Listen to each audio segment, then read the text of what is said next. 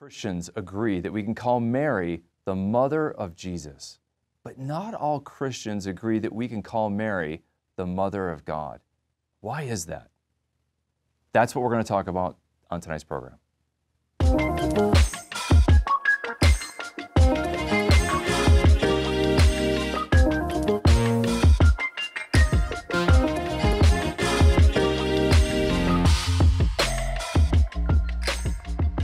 Tonight we're going to talk about one of those distinctively Catholic topics, Mary as the Mother of God. But why is that distinctively Catholic, to talk about Mary as the Mother of God? It shouldn't be, and yet it oftentimes is. And joining me to have this conversation is Dr. John Sehorn, who is a professor of theology here at the Augustine Institute. John, pleasure to have you on. Pleasure to be here, Tim. Thank you. Yeah, and I know one of the great areas of your expertise is the patristics and the early church. And yet you've been doing a little research lately on Marian consecration. So you've been doing some research on Mary, and so I thought it'd be great to have this conversation and bring you in. You know, it's true. All Christians pretty much agree that Mary is the mother of Jesus. But if we talk about the title Mother of God, that doesn't get unanimity amongst Christians, does it? No, it doesn't. I think the first thing to point out just is that that's a title that doesn't appear directly in Scripture. Yeah, that's true. And so, but it's a title that's really used in the early church, as I know you know quite well. And it's something that the church it ended up engendering a debate. There was a bit of a controversy, but at first it was kind of accepted that Mary is kind of the mother of God, and that we asked for Mary's intercession and prayers, and see her as an important model, somebody being honored. There's images of Mary in the catacombs. So we're talking pretty early on in the church's practice. Mm-hmm. And yet, this becomes a bit of a controversy. Why don't you talk about that? Yeah, well, maybe Tim, the best way to approach it is just to sort of think almost in terms of a syllogism, right? Mm-hmm. As you said, it's very clear in Scripture that Mary is the mother of Jesus. Yep. It's pretty clear in Scripture, now there was debate about this in the early church about what this meant, but that Jesus is God. So if Mary is the mother of Jesus, and if Jesus is God, then shouldn't we be able to say that Mary is the mother of God? And in fact, as you pointed out, in terms just of kind of spontaneous Christian piety, that equation was made very early on. So in fact, the earliest prayer to Mary that we have outside of Scripture is called the Subtuum Praesidium. Yeah. And some people might be familiar with it, right? We fly to your protection, yep. O Holy Mother of God. And we know that prayer was prayed by Christians in Egypt as early as the 3rd century and maybe even earlier. I love that prayer, by the way, and it's one I use in my morning prayers because I know how ancient it is, yes, which is just so beautiful. No, it's a wonderful prayer. So we have examples of church fathers, theologians, even who are willing to refer to Mary as Mother of God. From pretty early on. But the debate actually erupts maybe later than people might expect. It's not till the 5th century, so the 400s, that this becomes a big deal. And the question at stake, if you think about it, is less directly about Mary than it is about Jesus, although it has very important implications for how we think about Mary. But if we want to understand that question, we need to start with the question about Jesus. Yeah, let's unpack that, because I want to go to a character named Nestorius and the role he plays in this controversy. And but let's just back it up a little bit and talk about what you said, Mary as the mother of Jesus and how that leads us to this Mary as mother of God. But before I have you start us there, I want to ask our audience, if you have questions about Mary as the mother of God, we'd love for you to join our conversation tonight. So please text us at 720-650-0100. Any questions about Mary, but especially as regards to her as the Mother of God. And we'd love to hear your questions tonight and have that come in. So John, why don't you pick up where we left off and set us up with this conversation about this controversy about Mary as the Mother of God.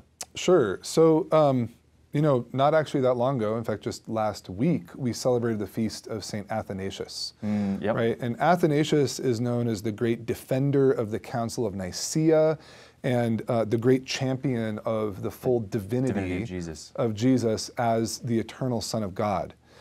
And by the time we get to the Mother of God controversy, there were still people who denied this, but it was largely settled, okay? And that is not what was at stake. The question is not, is Jesus God? Is Christ God fully? Is the eternal Son equal with the Father? Everyone in this debate agreed about that, actually. Yeah. The question was, in what sense did the eternal Son of God become human? What does it mean when we read John 1:14 that the Word became flesh? And it is an interesting question, because if you take it completely literally, the way that we usually use the word become, right? It would suggest that the eternal Son of God, the Word, stopped being what he was and became something else, became flesh. Yeah, and that clearly wasn't the case. Right? That's not what that means. Yep. So what did it mean? And one of the ways that some theologians thought about this, and this includes a guy named Nestorius, who was a monk from Syria, who ended up becoming the Bishop of Constantinople, which in kind of like our terms today, it would be like being the Bishop of New York City, that would be my analogy. Or of Washington, D.C., right? It wasn't Rome, but it's where all the political power was. Yeah, all the money and power was in Constantinople. That's right. So he's made it. Yeah. In his ecclesial career, he's at the top. And almost top. Nestorius came from a kind of theological school of thought that read that verse, the Word became flesh, and thought that it meant that the Word associated himself, bound himself really closely with a human being, right? And in a sense, you could think about the way that if you read the Old Testament about the prophets, it'll say that the word of the Lord came to Jeremiah the prophet, or whoever it was, and kind of indwelt him. And Nestorius, that's kind of the way that he thought about the incarnation. But it wasn't just like in the prophets. It was in this most perfect way. The Word kind of did everything in perfect concert with this human being named Jesus. And they work together so perfectly that we can think of them as a unit, right? So Nestorius knew that he had to be able to say with St. Paul, for us there is one God and one Lord Jesus Christ, right? As he says in 1 Corinthians 8. And nonetheless, it was very important for him that we never confuse the eternal Word of God, who is true God, and the humanity, the true man that is Jesus. And again, he thought they did everything together, but nonetheless, they had to be kept distinct. They had to be kept distinct. Because, God is, eternal. He's omnipotent. He can't suffer, and he certainly can't die. You know what kind of God isn't eternal and omnipotent, that can suffer and can die? Pagan gods. Yeah. Pagan gods. Pagan gods can die. Pagan gods can That's kill. helpful, because I think that's a helpful note, that he's trying to distinguish Jesus as God. As true God, right? True God, right. From these sort of pagan deities. And you know what else pagan gods have as mothers? And so Nestorius actually says this when he understands that, these people he sees in church who light candles and pray to the Mother of God, he understands that they're just being pious, but he thinks it's important, and he's not wrong in this regard, that it's important to be precise in our doctrine, right? We've been entrusted with an incredible mystery in the gospel, and so we need to be responsible with the language that we use and how we understand the words that God has given us to talk about this mystery. And he said, look, when you say Mother of God, this sounds pagan. It sounds as if you're actually compromising the true divinity of Christ. That's pretty striking, and I don't know if it's worth talking about Galatians 4:4 here, but this idea that, when Paul talks about Jesus, he says, but when the fullness of time had come, God sent forth his Son, born of a woman, born under the law, to redeem those who were under the law, so that we might receive adoption as sons. And because you are sons, God has sent the Spirit of his Son into your hearts, crying, Abba, Father. This is such a striking line that Paul just puts it in clear terms, that born under a woman, so that here we have the Redeemer God, born under... Born of woman. Born of a woman, right. So now let's go back to, I'm hoping you're not convincing. You're doing such a great job of giving Nestorius' case. I hope you're not making little Nestorians out there. So help me from becoming a Nestorian. No, John. this is really great, right? And give me I the actually answer. think that Paul gives the answer here, and what you just read actually really sort of tees us up for the response that the church gave to Nestorius, especially through the labors of Saint Cyril of Alexandria, who was the Bishop of Alexandria in Egypt, right? Which was actually always seen as the second see in Christendom next to Rome, right? And Cyril was Nestorius' biggest opponent, and this is exactly the kind of thing he pointed to. And he said, Nestorius, I understand that you want to protect us against paganism. Don't worry about that. I'm not denying that Jesus is true God, and I'm not suggesting that God in his divinity can suffer, can be a baby, can have a mother. What I'm saying is that the one who is true God, the person of the Word, the person of God's eternal Son, truly assumed to himself our humanity, so that everything we can say of humanity, we can say of him. Not according to his divinity, right? But according to his true humanity. And you can see that right here. If you say, well, Paul, who was it who was born of woman? It's God's Son. It's the Son that God sent forth, the Son that God so loved the world that he sent him to suffer and die for us, to be our Savior so that we could have eternal life through him, right? Born of woman, born under the law. Why? To redeem those who are under the law. And then this is really important to Cyril, so that we might receive adoption as sons. And how do we receive that adoption as sons? Because we're sons, God has sent the Spirit of his Son into our hearts, crying, Abba, Father. Because you see, for Cyril, the mystery of the gospel is not just having the price of our sins paid for, right? It's not just getting off the hook. It's not just sort of getting back to, to zero. Yeah, right. It's more than being free from sin, is what you're saying. Yep. It's being swept up into Christ's own eternal sonship, so that we can call God Abba, just as he calls God Abba. There's two amazing things there. One is, and that Nestorius was acute to, that is that this God takes on human nature and becomes vulnerable in a way that you wouldn't expect a God to become vulnerable. That's right. Jesus can suffer pain and ultimately die. That's astounding. But then, you think, okay, that you can't get bigger news than that. But then it's that we can become adopted sons of God. And that's exactly why. And this is why the fathers say things like, Saint Irenaeus was probably the first that we at least have recorded saying it this directly.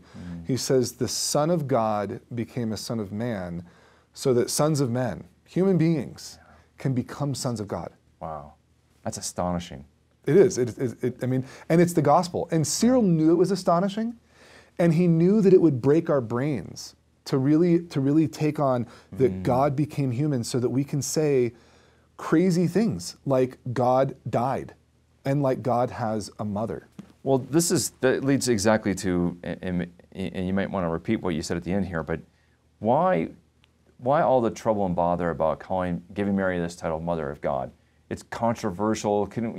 Let's just simplify. So what do we gain when, for the average Christian, when we say Mary's the Mother of God? And that's, obviously you're pointing in that direction at the end of your last answer. Yeah, and Cyril says this directly in any number of places, that if we, because Nestorius, he was like, look, I'm a reasonable man. Let's compromise. We'll call Mary not Theotokos, which is Greek for God-bearer, and we often translate it Mother of God. We'll call her Christotokos. She's the one who bears the Christ, right? And let's just leave God out of it, so to speak.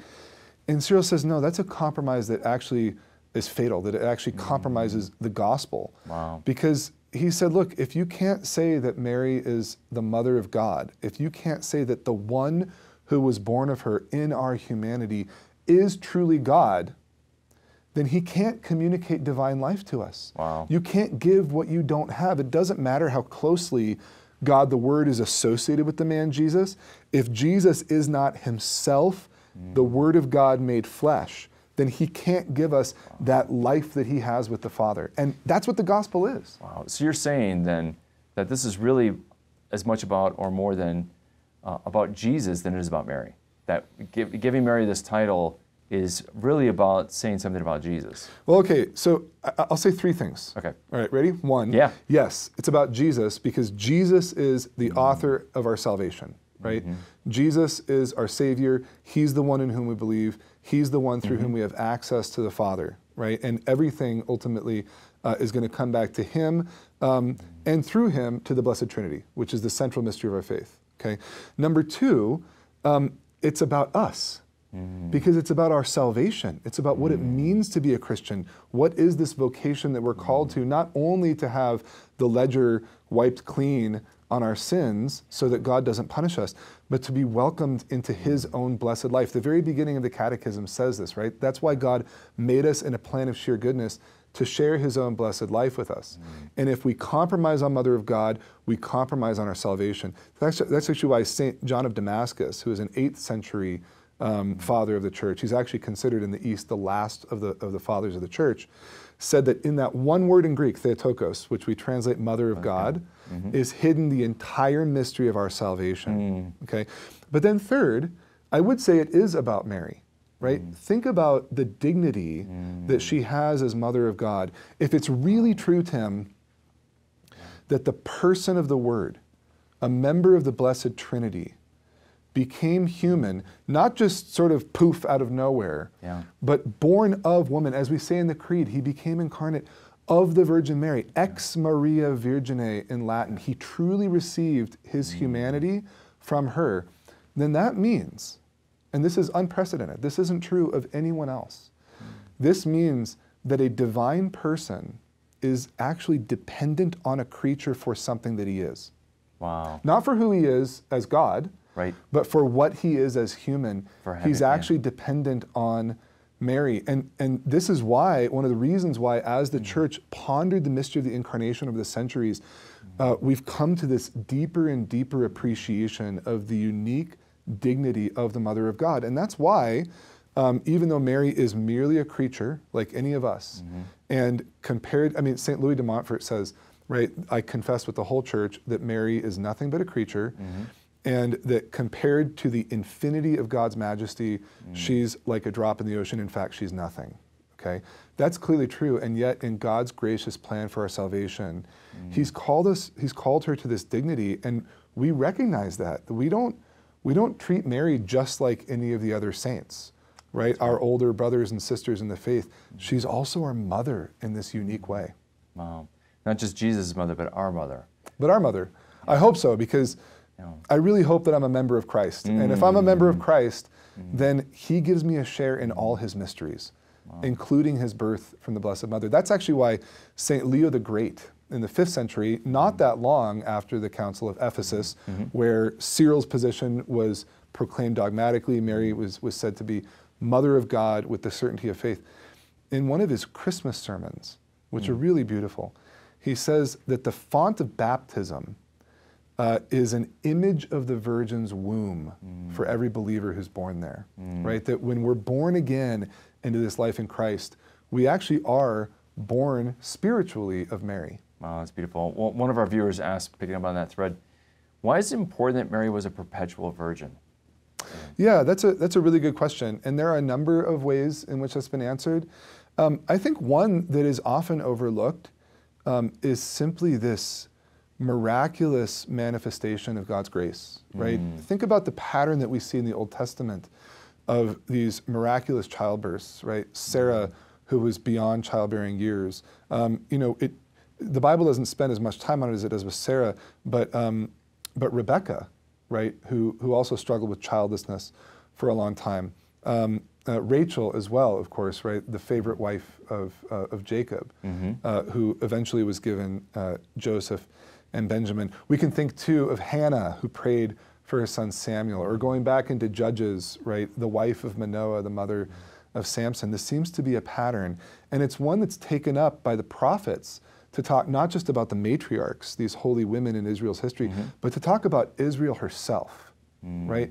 And there's a certain fittingness, right, to the idea that this would come to its culmination in someone who not only was sort of childless because of barrenness or something like that, of infertility, but in fact was a virgin, right? And it's this beautiful testament to the utter gratuity of what God has done in giving us our Lord Jesus through Mary, right?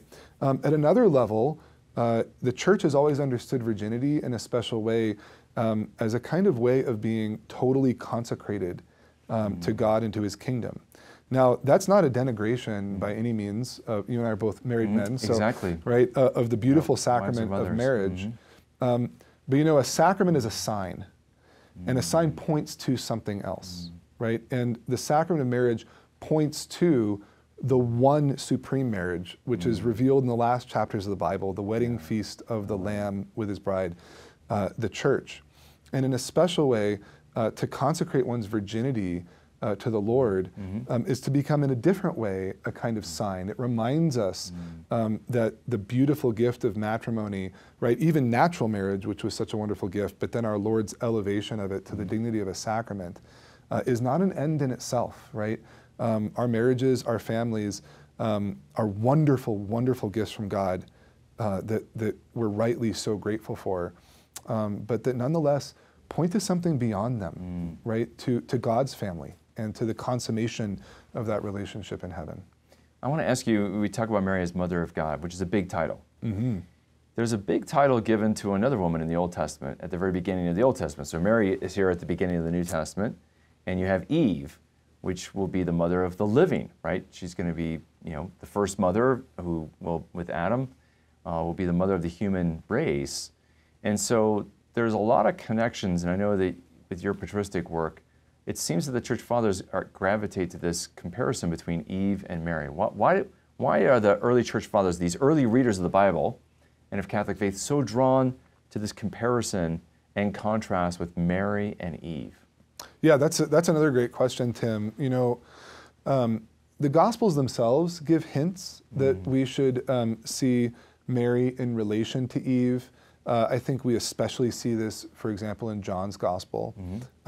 But the biblical writers nowhere come out and tell us that Mary is the new Eve. That's not true with Jesus as the new Adam, right? St. Paul, both in Romans 5 and in 1 Corinthians 15, is quite clear about Jesus as the second Adam or the last Adam, right? And so there's this sense that in the coming of Christ, it's not just the climax of salvation history, it's also what St. Irenaeus, one of my favorite early church fathers, refers to as recapitulation. Yeah, right? Explain what that big word means for people. So. Well, it means a lot of things, right? It's a kind of, it's a summing up, a redemptive do-over almost, a fulfilling of the entire history of the human race in relation to God before that.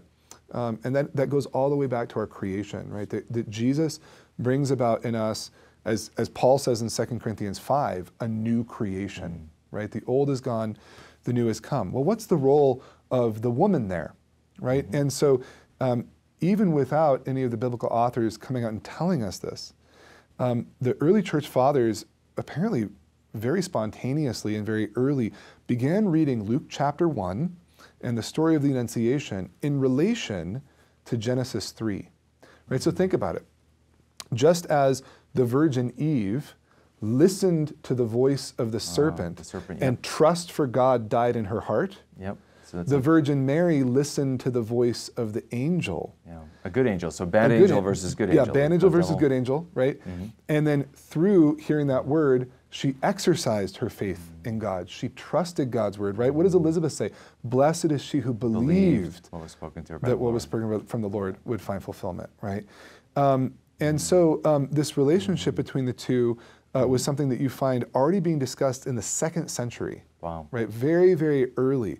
One of the most beautiful lines about this is something that the Holy Father actually has reminded us of. He recently made St. Irenaeus a doctor of the church, much to my joy.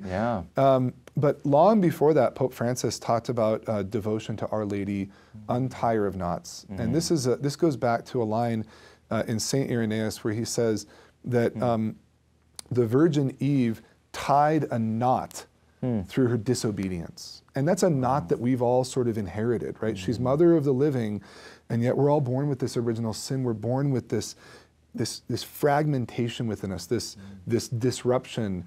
of our communion with God, with one another, and even within ourselves, so that St. Paul says in Romans 7, I don't do what I want to do, and I do what I don't want to do, and we have that knot.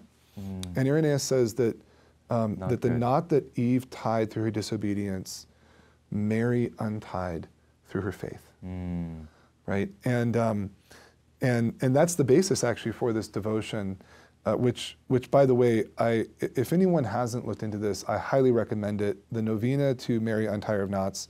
I've seen it work miracles in my life, in my marriage, in the lives of dear friends.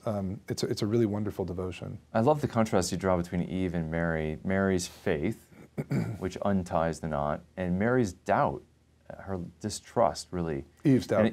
I'm sorry, Eve's doubt, yes, in Eve's distrust for God.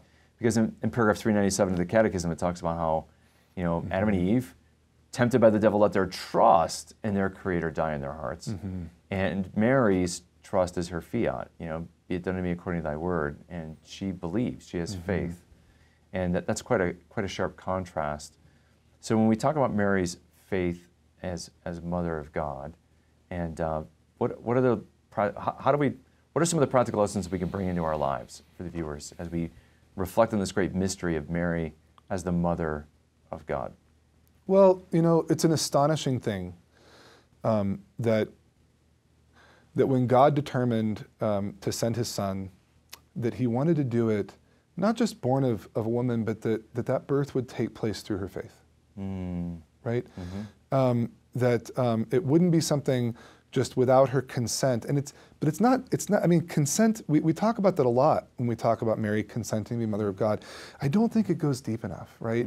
Elizabeth doesn't say, blessed is she who consented, right? I'm not denying that, it's totally true. But it's something deeper. It's blessed is she who believed God's word. That at the end of the day, what all this is about is being able to say, Abba, Father, to having that filial trust in the Lord, that is ultimately a reflection of the eternal glorification that the Son gives to the Father, the eternal rejoicing in the communion of the Trinity, one that gives itself perfectly without holding anything back. Tim, that's not a safe thing to do in a fallen world. It's not a safe thing to do unless, right? Unless we're giving ourselves fully to God. And that's what Mary shows us how to do. Yeah, so that's a big takeaway for everybody here. If you struggle with trust in God, Mary becomes the model. And if we don't trust in God, we end up with a lot of knots, like Eve, right? That's one of the takeaways. What's the final thoughts, for everybody on this? Is a big title to call Mary Mother of God, but there's a big reality behind that, and it's that Jesus is truly God. Yeah. And we're called to be sons of God as well, right? By Mary's faith. That's right. Yeah, and I guess that is my takeaway, that when we call Mary Mother of God, here's what it means. 1 Timothy 2:5 says that there's one God and one mediator between God and man, the man Christ Jesus, right? And maybe we could think of that as Jesus sort of standing between us and God, making us right with him in the sense of protecting us from his punishment, and God sort of smiling on us.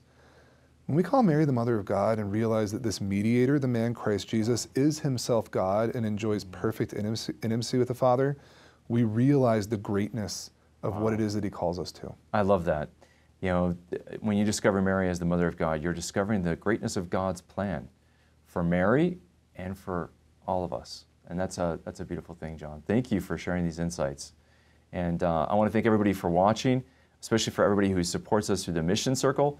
All of you who are our supporters, we're deeply grateful you allow us to have this ministry and to share the Word of God with others. And that's what's happening all over the world. It's amazing. Formed is reaching over 1.5 million people, and it's really thanks to all of your support. So I wish that the Lord may bless you and keep you, and thank you for joining us tonight. God bless.